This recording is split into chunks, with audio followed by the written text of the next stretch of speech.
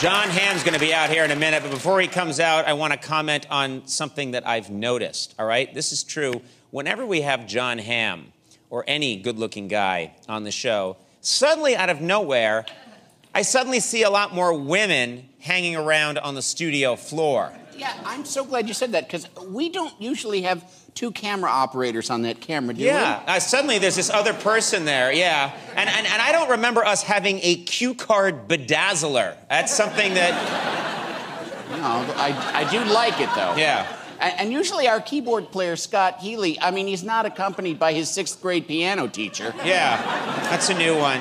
And, you know, we usually don't see the plant waterer in the middle of the show. Wearing a wedding dress. Yeah. And with no water in her can. Yeah, exactly. And watering fake plants. Watering plastic plants with no water in a wedding dress. And, you know, normally our favorite stagehand, Big Susan, she watches from backstage. I know, I'm surprised that Big Susan made it out here. Hi, Big Susan. Hi, Big Susan. And I've never, ever seen the announcer area used as a delivery room. God's sakes.